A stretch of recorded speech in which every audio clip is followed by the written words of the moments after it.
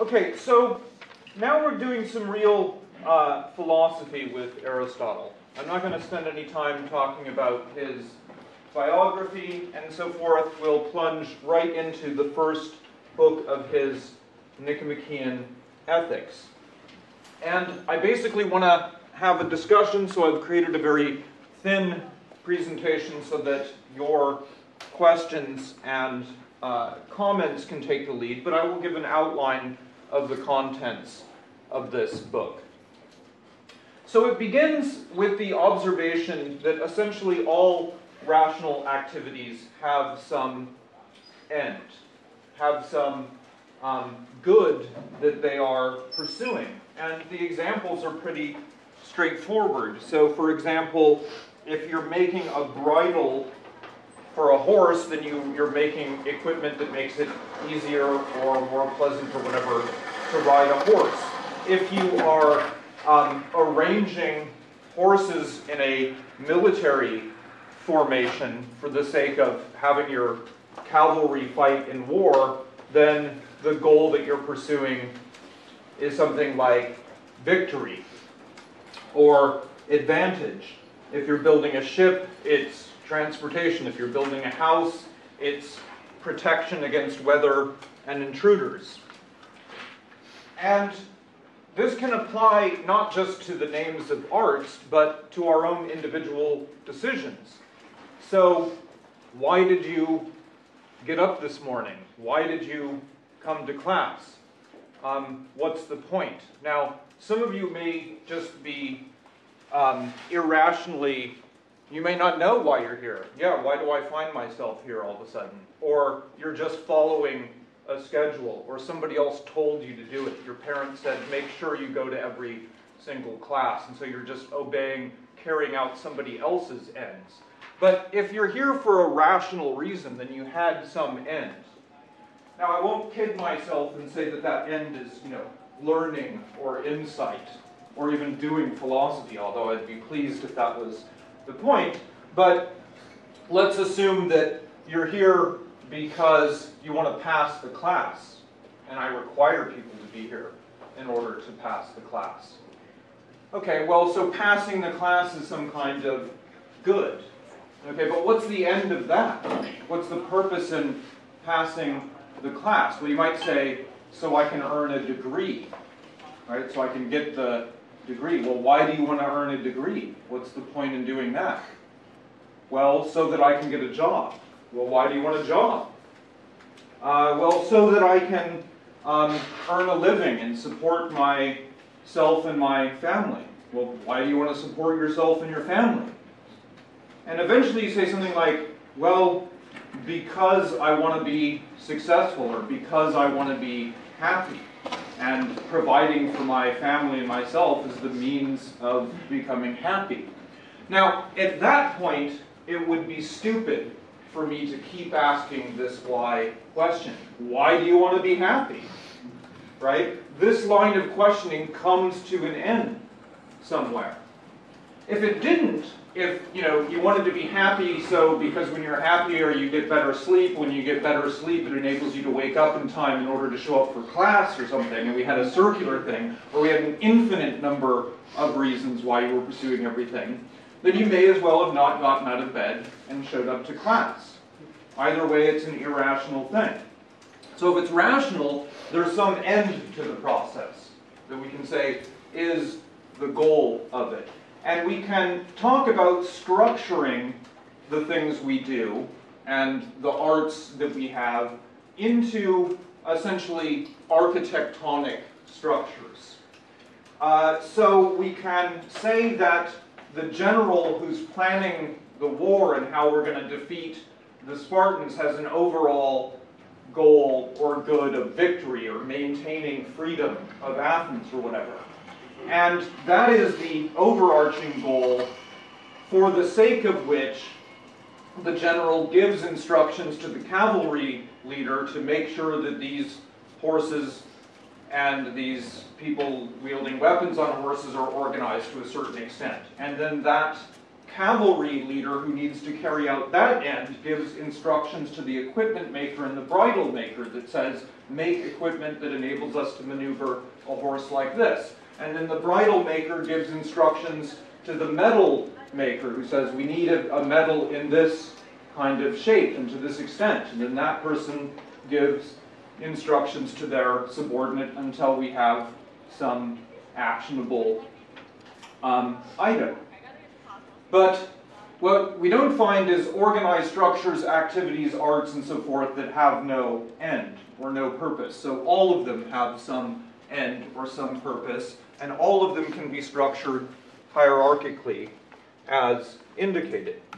Now, in the second chapter, Aristotle says that if we ask ourselves what is the most architectonic art, the one that makes, whose good governs all of the other goods, then an answer we might give is politics, because even these high-level ends like strategy and victory and freedom and things like that, in order to decide which of those ends are going to be pursued, politicians make the decision. Yes, we're going to assemble a cavalry in order to support our military effort in such and such place. Or yes, we're going to devote these resources to building these buildings which will give people protection from weather and intruders, etc. So politics is really where the highest level ends come into consideration. What's the point in doing anything at all? And politicians are the ones that not only make decisions about the highest level ends, but the ends that apply to and affect the most number of people. So it's as if politics is the overall a politician plays the role of the overall architect of what's happening, who then has several subordinates that determine, how to move the cranes, how to dig the dirt, how to set the walls and the foundation up, what the planning of the rooms is, and so forth. And so, since all these other activities are supposed to be subordinate to politics, it's considered the most architectonic art. Now, in the third chapter, Aristotle makes a point about the degree of precision that is to be expected in a discussion of politics and political science. And he also talks about who the appropriate audience of such a discussion is. Now, on the second point, first, the proper audience really shouldn't be young people. So we're sort of confused by what we're doing here, he says, because young people are very good at things like mathematics, but they're very bad at politics, he says. And the reason for that is that politics requires a lot of experience, and that's exactly what young people don't have. And then he also is prisoner to this myth that mathematics, the young are especially good at mathematics because they have longer attention spans and quicker minds and so forth. But the overall point he wants to make is that there is a different degree of precision expected in a discussion of ethics or political science than there is in mathematics. And it would show a want of education to expect the same degree of precision in an account given by a politician as the degree of precision we would expect from a geometrician or a mathematician in general, or somebody doing physics. These domains have different degrees, just as we wouldn't accept plausible reasoning from a geometer. Like if we said, what's the interior angles of a triangle add up to? And they said, I don't know, it's something like between 100 and 300 or so. Right? We would not accept that kind of reasoning. But by the same token, we would not expect a mathematically precise account of everything we were saying about politics, like how many people need exactly what degrees of happiness in order to be considered successful, and so on. Now, the main point of this book is to discuss what the overall human end is, what the purpose of it in general. So what the real reason why you got up out of bed this morning, and the real reason why you showed up in this class. Okay? It's kind of a puzzling thing. So how do we figure it out? And Aristotle points out in this 4th chapter, that there are commonly held views about what the overall end is, and these differ from the views that wise people have. But the problem is that there's disagreement among the wise as to what it is. So in other words, there's widespread disagreement on this point. One thing that there is agreement about is the nominal aspects. We all agree that there is some end, as I pointed out in the analysis of the first 2 chapters. And in English, we'll use a term like happiness or success or prosperity or something. So when I was going through that whole train of why are you trying to get a job, why are you trying to support your family, and you ultimately give some answer like, because I want to be a successful person, or because I want prosperity, or I want happiness, I don't want to be a miserable person, or I don't want to be an impoverished person, or a failure, or something like that. So the Greek term, according to Aristotle, is eudaimonia, for this agreed upon, almost platitudinous term that we all agree puts an end to the incessant questioning of why you're doing something. There is some end to it, and this is the name that we give for the end. The problem is that there is no agreement on what the actual constituents of that end are. So some commonly held candidates, some people think it's just about pleasure. Now, we saw a philosophically sophisticated view about that when we were talking about Aristippus and the hedonists. They think that happiness or success is just a sum total of how much pleasure or joy you've had over your whole life. Other more high-minded people, or at least they act that way, say that it's something like honor and being an honorable person. Other people say it's about virtue or excellence. It's really showing yourself to be a capable, good person in certain domains, like being a just person, being a courageous person, being a self-controlled people. Aristotle dismisses sometimes there's stupid people who say, no, the whole point is making money. And do we have any business students in here? Because I have to get the pushback on this point from them. Aristotle says, that's too stupid to consider, because making money is only instrumental towards some other end, like you want to make money so that you can spend it and have a lot of pleasure, or because you want to spend it on honorable things, or you want to spend it in order to be a just person and pay your debts, or because you have some other concept of happiness. But you're not actually saying an end if you say, the purpose of my life is to make money. You haven't yet come up with a coherent explanation for what the end is. That's like saying, the point of my life is getting up in the morning, or the point of my life is going to class, the point of my life is getting a degree. That's just a stupid thing to say, because there's actually some further end that's guiding it, and that itself cannot possibly be your ultimate motivation. So these are commonly held views, and Aristotle actually thinks there's something to each of those. None of them actually give a complete answer, and most people don't bother to think about it beyond that. But there's something to each of those that he wants to try to salvage in his own theory about what the overall end is he wants to capture what must be true in those commonly held views, even the one about making money. Now, one sophisticated view that he rejects out of hand is a view put forth by his teacher, Plato, who gives us a long and elaborate account in several different places of a generic or abstract or universal concept of the good. And Aristotle says that, it's really interesting what he says here, because he was a member of Plato's academy and he's very influenced by Plato's philosophy. But he says here, it's difficult to criticize this theory because it's put forth by friends of ours, but piety requires us to care more about the truth than about making our friends feel good. So we're going to have to destroy this view. And then he gives like 25 arguments that show it's wrong.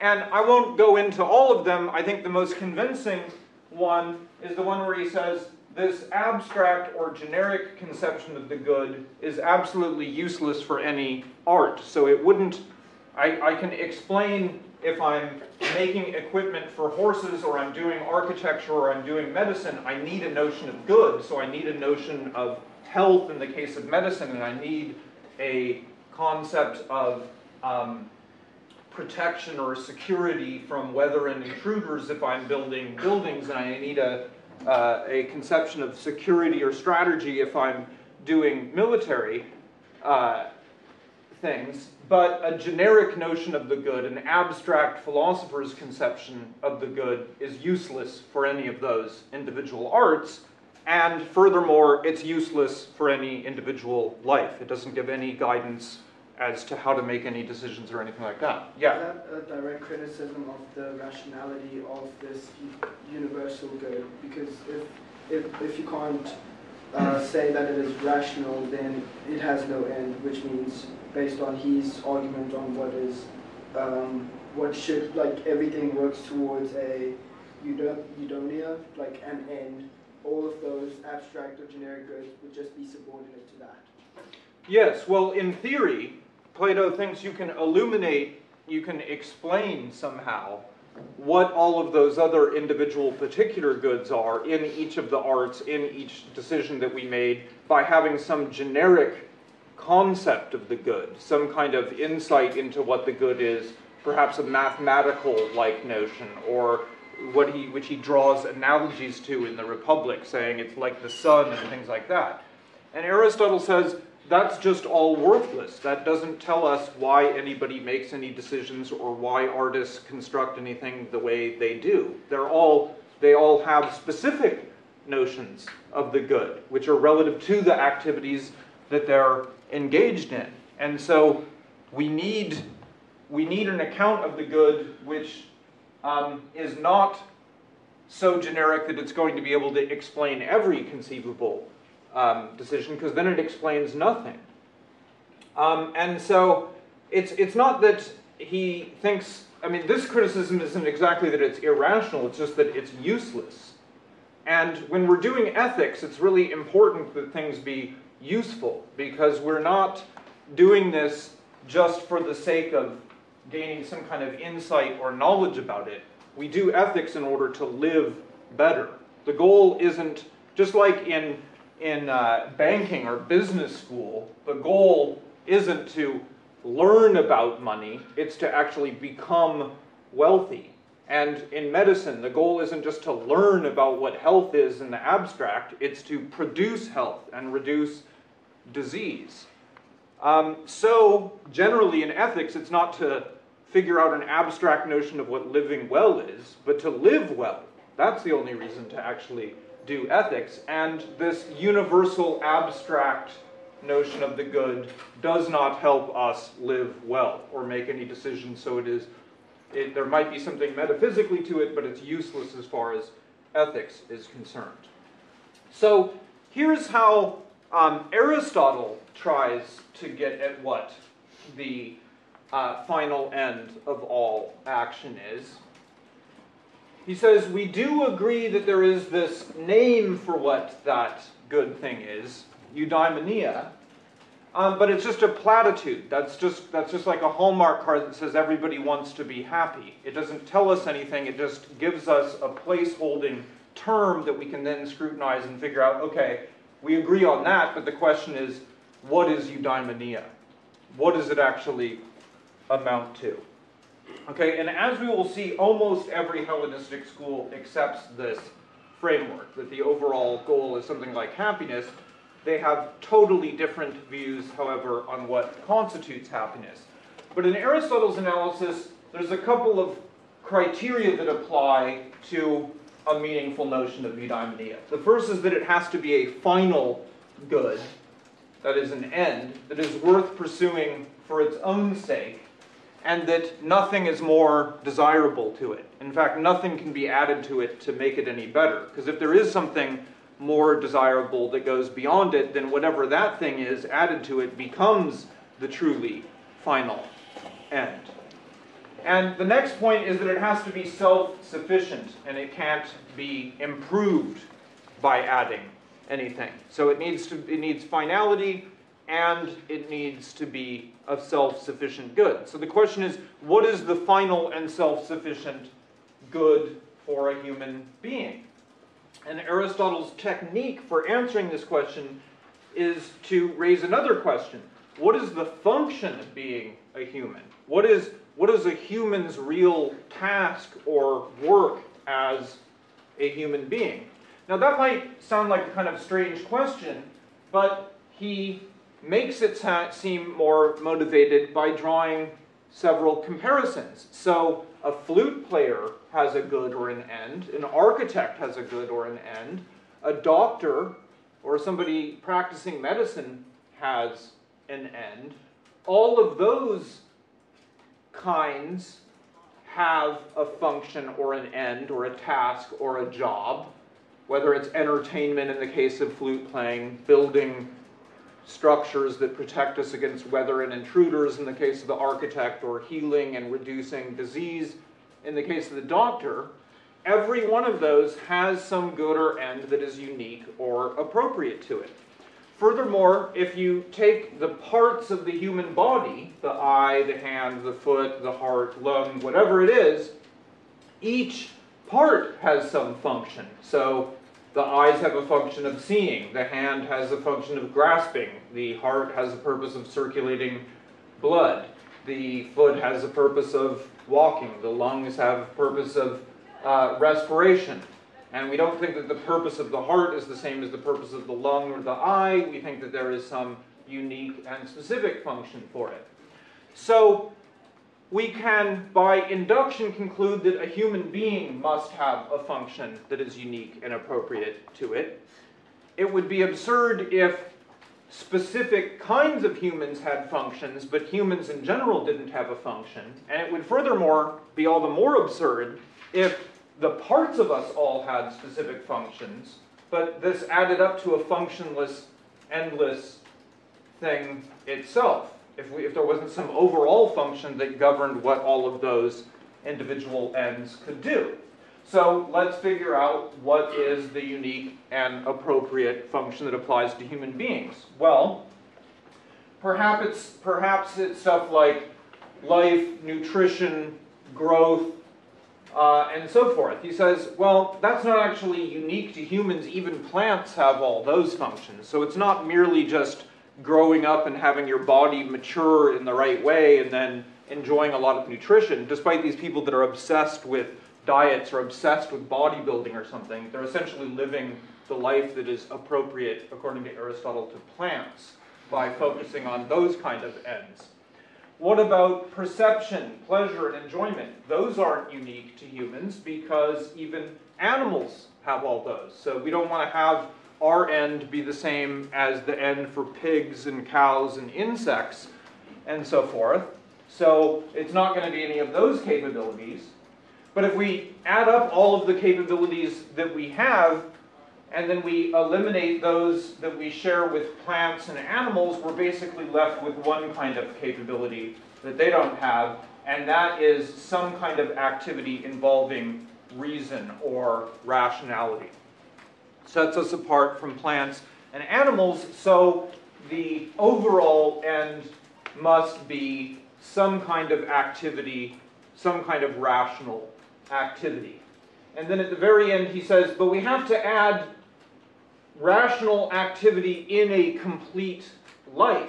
And he makes this somewhat obscure statement, for one swallow does not make a summer, which means that you can't just say, okay, I've done some rational activity, I passed that midterm, so now I've got the overall end of being a human taken care of, now I can just do whatever I want. It's actually the state that we're talking about with eudaimonia, happiness, prosperity, success, or whatever, is actually something we judge over an entire lifetime. And as we'll see, it's even things after you're dead can affect whether you're said to be happy in this sense. So we're talking about assessing an entire life. Was Aristotle as an individual happy and successful in eudaimon? Was Napoleon Bonaparte a successful, happy eudaimon person? So it's very important that we are not talking about a temporary state like, you know, you were happy this morning and then you came and you had to sit in a philosophy class, so now you're sad and miserable, but afterwards you're going to go meet your boyfriend and then you'll be happy afterwards, and then you'll be sad when you have to take a test or something, but then you'll be happy when you go out drinking later. This has nothing to do with a temporary psychological state of happiness and sadness. We're talking about overall prosperity or success measured for a human being over an entire lifetime. Now he says this account of it being some kind of rational activity over a whole lifetime is corroborated by our commonly held views. So commonly we hold that there are mental or psychological or goods that apply to the soul, goods that apply to the body, and goods that are external to us. And as far as goods of the soul go, a successful person has these. They both fare well and do well, and they have virtues that are the result of activities employing reason. Whether we're talking about moral virtues like self-control or justice, or intellectual virtues like prudence, knowledge, intelligence, and so on. Goods of the body, yes, pleasure is important because we think that the successful, prosperous person enjoys life and takes pleasure in employing reason and doing virtuous activities. So somebody that's really miserable does apparently virtuous things, but it's really miserable. You know, they give to the poor not because they enjoy doing that, but because they're trying to impress somebody else or they're obligated for doing it. That's not really the kind of success that we're talking about. And then he admits that external goods have some role. So in order to carry out this rational, virtuous activity, you actually need certain external goods without which it's impossible to do this. So in other words, you need some wealth, you need some status. You need money in order to manifest the virtue of generosity. You need military equipment, and in fact wars and so forth, in order to be courageous. You need contracts and so forth in order to be just. All of those are external to yourself. So he's got a kind of maximal view. We need goods of the soul, goods of the body, we need external goods. It's some mixture of all of those things, because in order to sustain this idea of rational activity over an entire lifetime, goods of each of those kind are going to be required. Okay, then in the 9th chapter, he asks what the causes of bringing about this happiness or success conceived of in this way. Who is it that gets rational activity in accordance with reason over their whole lifetime? Maybe it's just a matter of nature, like you're born with the right genetics. Certain people just are born more intelligent, more rational, more reasonable, more successful than other people. Just like some people are born more beautiful and others are more ugly. Some people have great stature, some people don't. But Aristotle says that's very problematic because we don't want to think that success or prosperity is outside of our control. We want to think that it's in our control, but if it's totally just up to nature, that would be like saying it's up to fate whether you end up being a successful or prosperous person. In that case, there's no point in doing ethics, there's no decisions you can make, there's no way you can change or alter your life.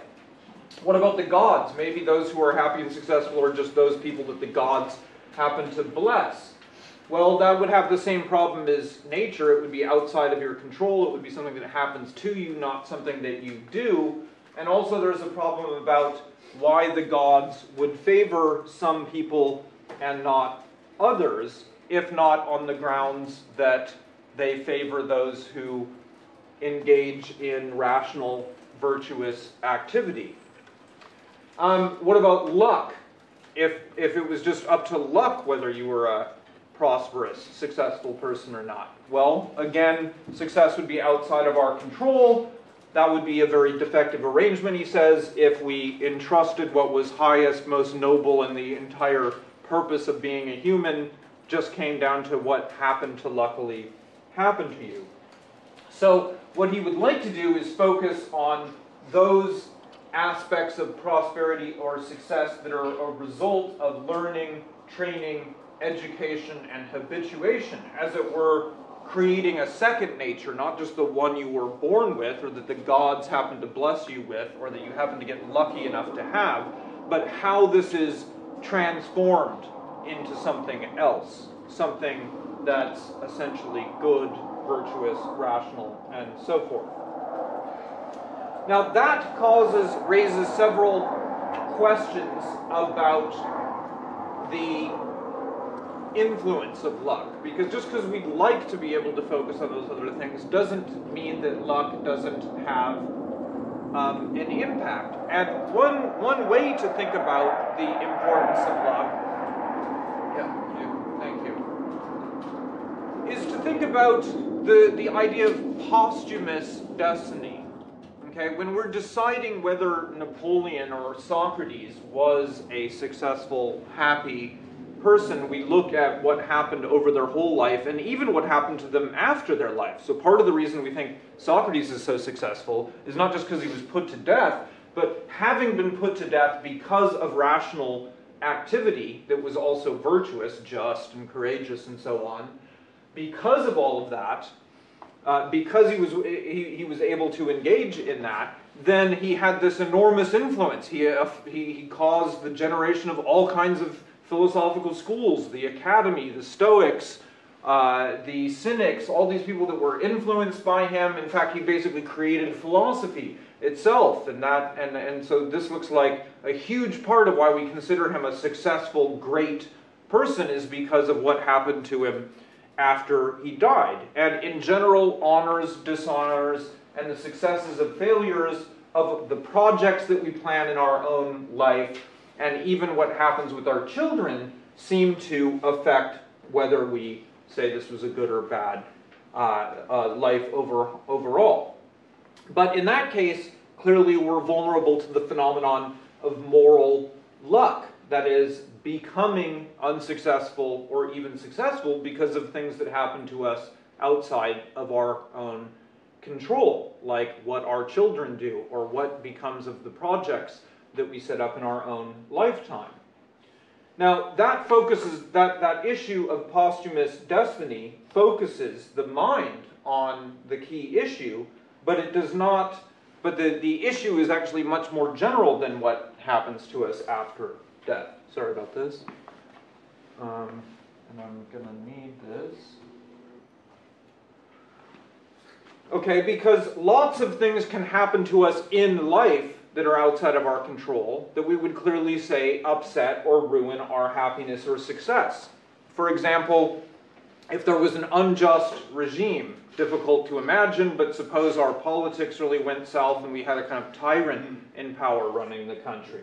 Okay, if something like that happened and people started being imprisoned against their will, they try to cross a border or something, let's separate their children from them, put them in cages and so forth. Now, are we going to say those people are prosperous and successful and happy? If you're put into a political prison for the rest of your life, is that a happy place to be? How about if you're being tortured? You get tortured for the rest of your life.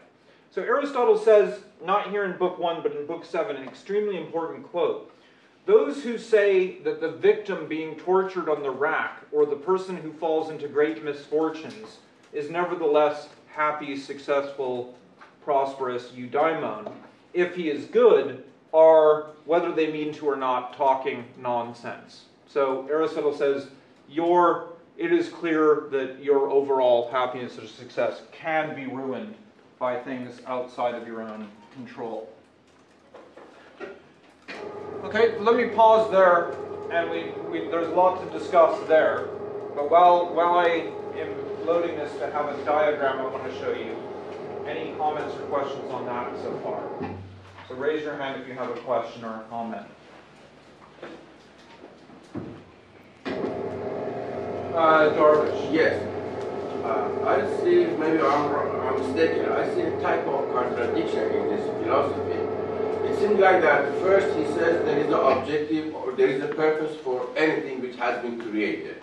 For instance, there is a purpose for the eye to see, there is a purpose of every thing in the nature has been produced, has a purpose. But let me stop you there. He doesn't say everything in nature has a purpose. That argument just said each of the parts of our body have a purpose. There may very well be purposeless things happening in nature. So if even we take that point, then concerning the human existence, it seems like that he says that the purpose is happiness. Okay, let's say the purpose is happiness. But my point is, go ahead. First of all, he noticed that human being has been created, and then he just figured out, okay, let's put what's the reason that it's been created. So I guess that the happiness, only happiness take as a reason of the whole human existence is not really so satisfactory answer. So it seems like that, let's say that for instance, God created me. Okay. Okay, no, let's not make that assumption, because he doesn't make that assumption. And if we make that assumption, we're going to be led down a totally different road. Because if we make that assumption, then that's like saying God is an artist, okay? And then we have to ask what the ends of that art are. Just as we ask what the ends of a military art, or architecture, or medicine are, okay? But we're not in any position to speculate about what the art that God has in mind is. We can't even figure out what the purpose of human existence is. So how can we have any purchase on that arrangement? And it has nothing to do with Aristotle. He doesn't think that God created people. Okay? So we just can't make that assumption. Now, to some extent, what you're saying is very similar to Aristotle. It's a bad answer to say, if I ask you what the end of the overall purpose of human life is, it's a lame answer to say, happiness or success. Success is the point. Because then we have to actually figure out what we mean by success. I mean, prosperity. What does prosperity mean? Does it mean just wealth, or does it mean wealth with pleasure? What if you have a lot of wealth, but you're a miserable person? Like just as many wealthy people are miserable as poor people are, enjoy their lives and so on. So he agrees with you to that point. Just saying happiness is just the term we're using for whatever that ultimate end is. And he has established that there must be an end. Just because there must be, if there are ends of our parts, it would be absurd for parts to have an end, but not a whole to have an end. So he's essentialist, let's say. He's essentialist. Well, I hesitate to say that because I don't know what you mean by essentialism. And I think you're going to try to lead me down into talking about Hegel or Sartre and all these people that you throw at me at the end of classes. I don't know what essentialism means, so I don't know if he really has that view. But he does think that there is a fact of the matter about what the end is. It's not just what anyone thinks is. I think the point of my life is doing this. No, that's not an adequate answer. There is some scientific, anthropological answer to what the end is, according to him. And that we saw the method that he uses to get that, to go through what our different capabilities are and to eliminate those that aren't unique, and then find what is unique about humans. Humans are rational. This is why we call our race Homo sapiens. Okay, so we need some kind of rational activity. And that is going to be what it is to be successful as that kind of animal is going to have to do with that kind of activity. And you had a question, yeah? I was going to say, was Plato alive during Aristotle's critiques? Or? Yeah, Aristotle was a pupil of Plato's. And did he have any counter-arguments to what Aristotle would say? Or would he just... Well, that's hard to tell because we don't know anything, we can't figure out the chronology of the works. And so some people think that certain works of Plato may have been responding to things Aristotle was saying when he was in the academy, but we can't really say that with any certainty. Okay, yeah. I have a clarifying question. Yeah, sure. A self-sufficient good, that means that it's inherently good or provides happiness by itself, right? So Right. It's not transportation or something. So It's not lacking something. Right. Or how I interpreted it was everything is to bring something else. Something is a transportation for adding something else to your life. But that self-sufficient good would be good in itself. Yes. So for the sake of doing that. That is correct. Then would we be able to say that for human, eudaimonia is defined as the ability to reason. So for as long as we're No, it's not the ability to reason. Okay, it's not just the ability to reason, because lots of people are miserable and not happy, not successful, not prosperous, not eudaimon, that have the ability to reason. Okay, and it's not even the activity of reasoning, because the activity of reasoning, lots of people engage in activities that involve reasoning but are still miserable. But it has to be an activity that involves reason. Okay, but that doesn't mean it's sufficient just to say, okay, I'm reasoning now, so I've reached Aristotle's ultimate end. First of all, these other components are necessary: external goods, goods of the body, goods of the soul. So it's certain kinds of activity involving reason.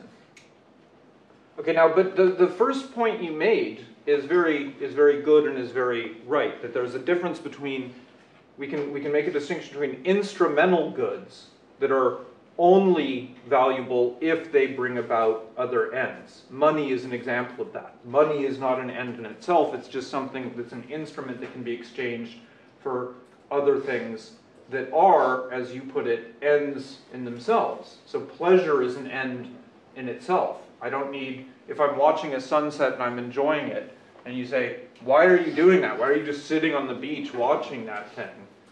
And if all I can say is, well, I enjoy it. It's a wonderful experience. And it would be stupid to say, why do you want an enjoyable, wonderful experience? What's the point in doing that?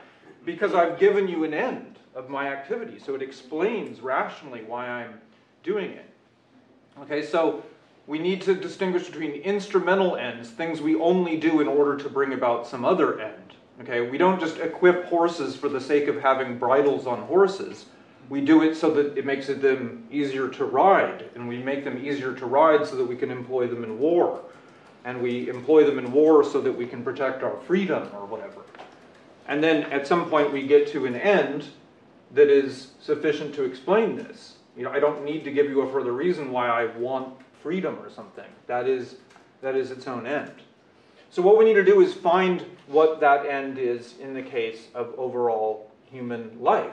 Find that state that it no longer makes sense to ask why you want that and why you're trying to bring that about. But once we get to that point, then we understand why all the other instrumental things have been done.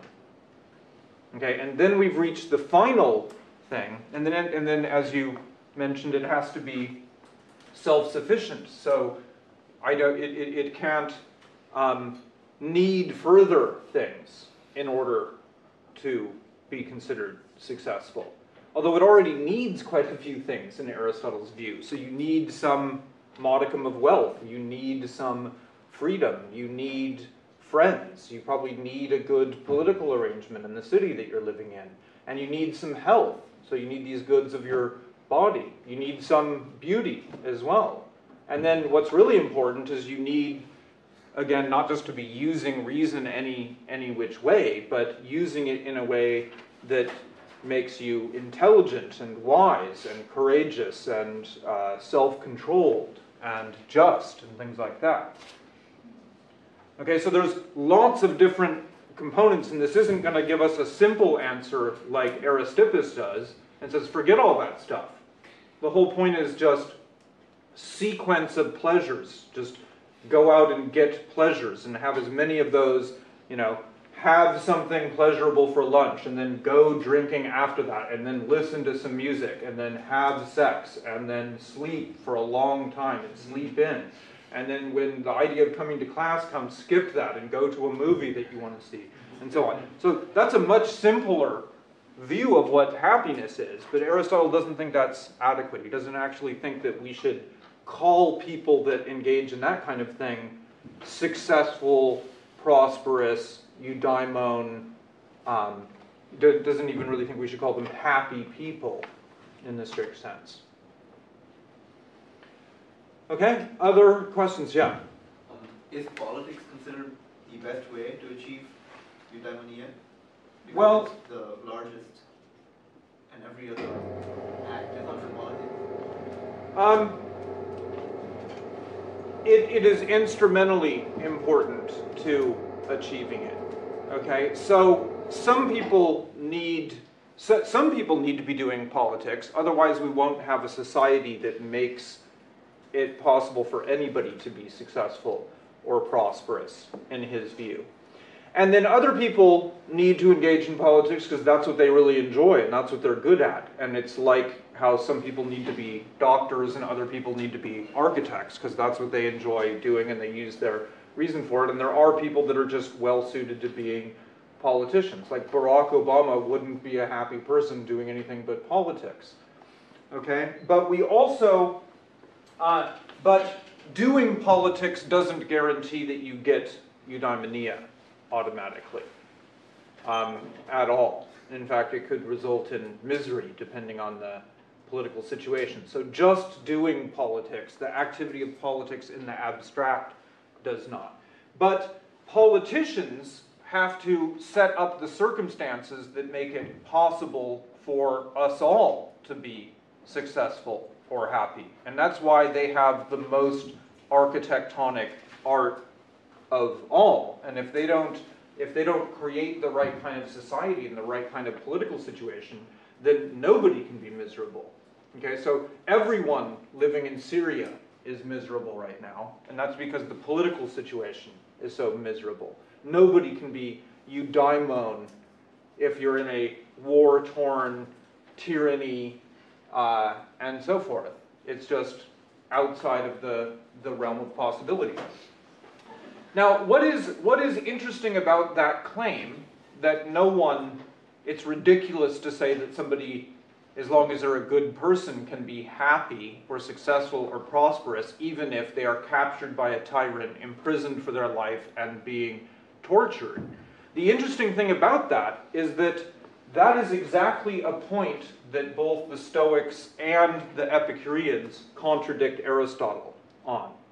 And they claim that it is possible for a wise person to be eudaimon even while being tortured on the rack. And they might grimace and they might actually cry while it's happening and so look like they're not enjoying it. But as long as they're a wise person, in the Stoic view, as long as they're a virtuous person, we will consider that to be a happy, successful person, no matter what you say. And the Epicureans have a different way of making that argument. But the reason, why would somebody want to make such a counterintuitive claim, such a crazy claim that you could be happy even while being tortured on the rack?